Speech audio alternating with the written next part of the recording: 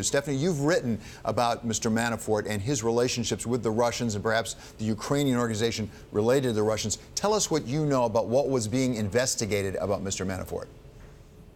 Well, we know that Manafort was under investigation for possible violations of money laundering laws, foreign lobbying disclosure rules, as well as possible tax violations. And we also know that U.S. authorities had made requests to authorities in Cyprus for banking records related to companies that Manafort and Gates had set up. So those are the areas that we know that they're looking at.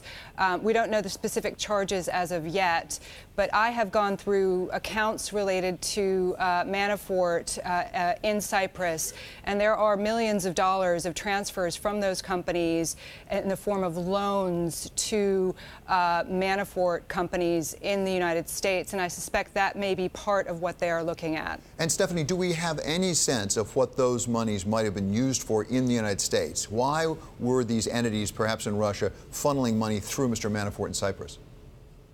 Well, the entities in Cyprus, it's unclear where some of the money came from. Some of the money came from Russian billionaire Oct.30 Some of that was for a failed private equity deal, which I've reported on. The rest of the funds, it's unclear where, what that was for. The way it was structured as loans may be something that they're looking at, whether or not that was a legitimate loan. It's unclear from the accounts and the records whether or not those loans were repaid. We know that the company that the funds were transferred to in Delaware, owned by Manafort, that company was involved in U.S. real estate purchases.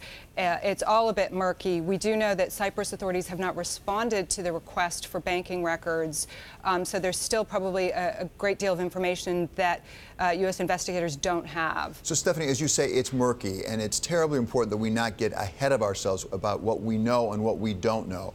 At this point, do we have any reason to believe that any money that came through Cyprus, that came through Mr. Manafort, might have been used in the presidential campaign, either before Mr. Manafort was campaign manager or while he was?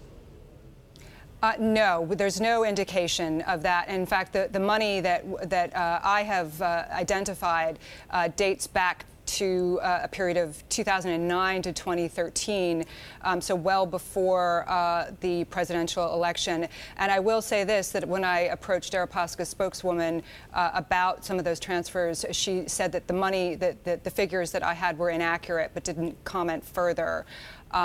So there are question marks about Paul Manafort's relationship with Oct.30 for sure that are unanswered. Question marks about where some of the other money was coming from. Some of it, Manafort has said it came as a result of legitimate political consulting work that he did in Ukraine. Why it was transferred through Cyprus through multiple layers of shell companies remains unclear.